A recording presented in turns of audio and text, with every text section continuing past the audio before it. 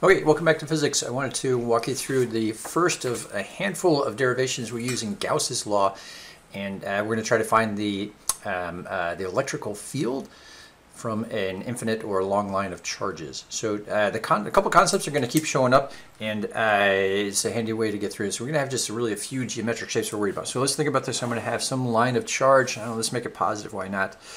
And the idea behind Gauss's law is that we're going to be capturing all of the flux, and we're going to have two ways of describing that flux, and we set those equal to each other, and then the magic happens for you. So remember flux. So this is essentially the number of lines that are coming off of an electrical charge, right? So if I have a line of charge, I'm going to have all this flux coming off of it, which is a way of thinking about a field.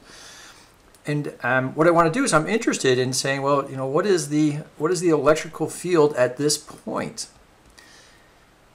And I'm going to say this is at some point. I'll make this r away from the line. Well, yeah, what a hassle, right? So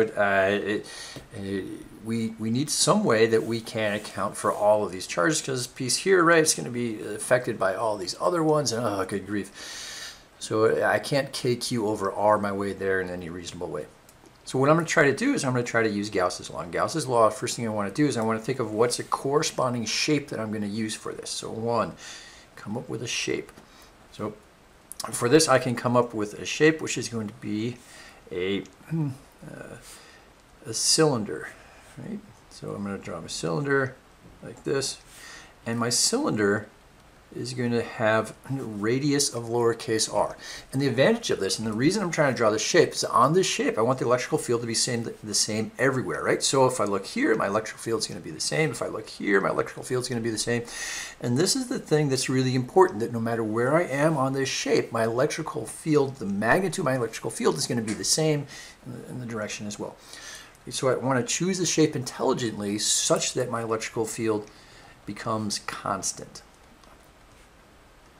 for any r, right? So for any distance that I am, right? So so I can do this for a line that I'm going to use a tube to make that shape.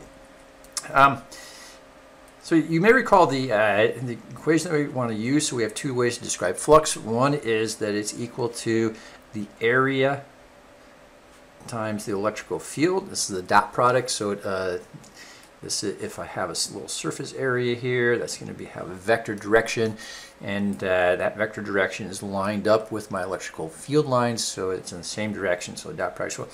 So my electrical field times the magnitude of my electric field times the area it passes through. Right? So I want to capture all of the flux coming from this, and so I can say my total flux is going to be this. And the way we write this, we calculate all of that, right, is going to be the closed surface integral of E dA. So I'm going to add up all these areas all the way across this surface, right? All the way across this surface of my Gaussian surface. That's a closed surface integral, so I add that all up. And notice that I'm going to do this for long or infinitely long lines of charges, because I don't worry about I don't want to worry about the flux coming out the end, right? So technically at the ends I have these things, you know, I have electric field lines or flux going out in awkward directions. And if I make this sufficiently long, that becomes sufficiently small that I can ignore it. Right? There are other ways to get there, but we're going to try to do it. We're going to do simple ways. The other one, and Gauss's law says, well, flux is equal to the enclosed charge divided by the constant epsilon naught. So I'm going to set these two equal to each other. So I have one challenge. I need to figure out the area. So these are the two things I have to worry about. So E is going to be a constant, so I'm interested in finding. Epsilon naught's a constant, so I don't have to worry about that one. So the two things I always have to sort out. So I have to sort out, well, what's my surface area of my Gaussian surface? And second of all, what's my enclosed charge? Yeah, so let's do charge first. Charge, and this is where we're going to use density to get ourselves out of headaches, right? So I don't know what my enclosed charge is, so I'm going to put it in terms of linear density. So if I have something that's really long, yeah, I don't know. So let's see. So I'm going to have my linear charge density is going to be my total charge divided by my total length, whatever that is. Right?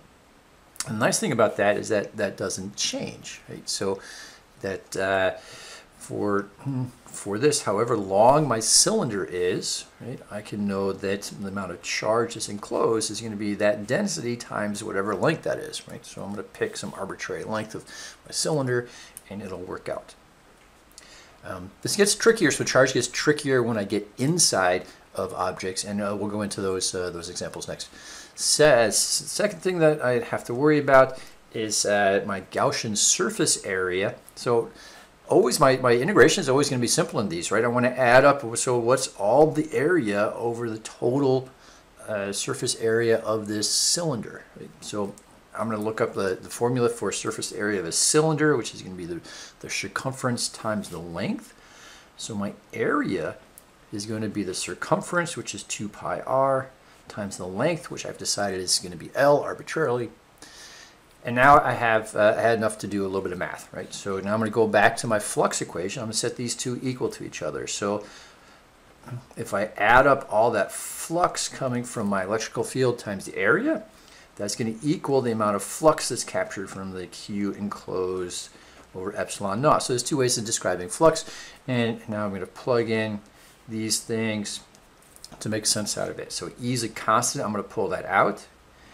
My closed surface integral of my area, right, is my total area. So the integration on this for Gauss's law is usually not a challenge, because I've got, I'm covering my entire two-dimensional surface, right? So here I'm working about my two-dimensional Gaussian surface.